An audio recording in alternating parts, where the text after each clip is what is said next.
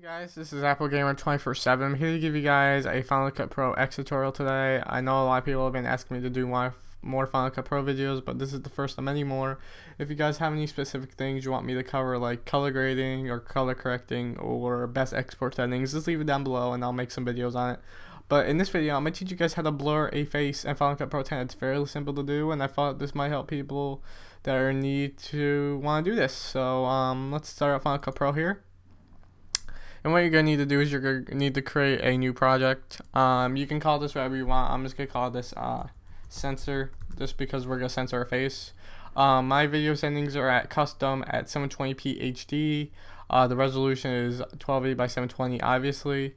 And the rate, the frame rate is usually going to be at 29.97, or it even might be at 25. But I move mine down to 30 frames per second. My audio preferences are set at surround sound audio channels. The audio sample rate is at 48 kilohertz, and the render format is at Apple ProRes 422. So after all that's been done, click OK. This should create the timeline for us.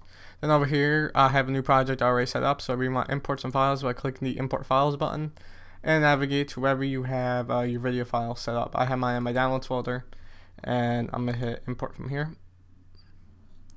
So after your video file has been imported, this is just a video I had on YouTube that I decided to use as an example. So what you're gonna do is you're gonna skim this video until you find a part where the face is pretty good. I'm gonna put it right here. As you guys can see, it doesn't have to be long or short. Just get so where the face is relatively like that. So what you're gonna do is you're gonna drag it down to the timeline.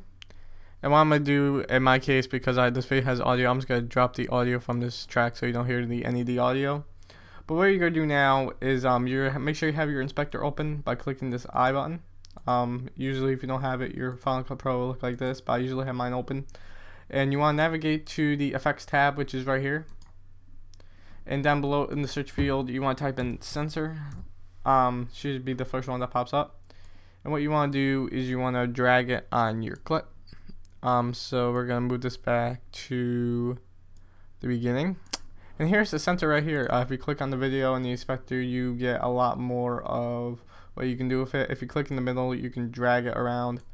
You can also pixelate it. You can do a blur instead of actual real face. The amount of blur and also the radius, you can change that as well, or you can do a darken, which is pretty cool. But I like the pixelated one, looks a little bit better. So we're just gonna change that in the radius, make this a little bit, there we go. You don't have to get really precise, but this is how it looks like for here.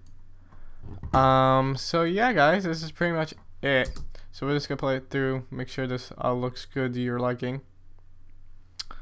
So I'm gonna skip through here. Now what you want to do now is you want to skip through until you see a point where the effect doesn't really work. I'm just gonna navigate through here. I'm probably gonna get rid of a lot of this extra footage. Just make sure this works out the way you want it. Actually, it works quite well. So we're just gonna limit this clip down just by dragging it out. But you guys don't have to do this. This is just my case.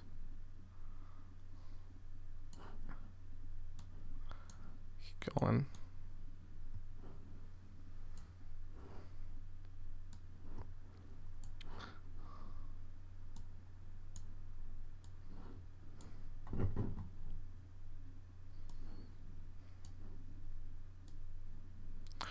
Alright, since we have the video file that you want, all you gotta do is the export, and you can export this in HD, 1080p, whatever you want to do.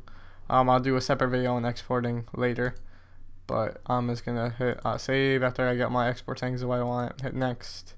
It's gonna go on my desktop.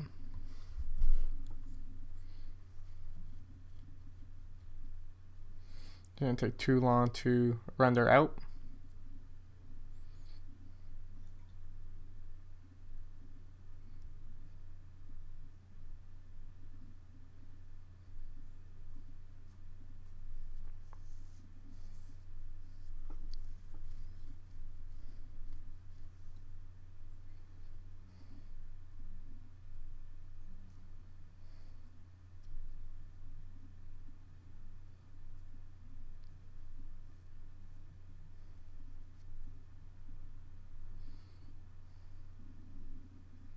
And after that is completed, you can watch your final product in QuickTime or anything and just see how it all works.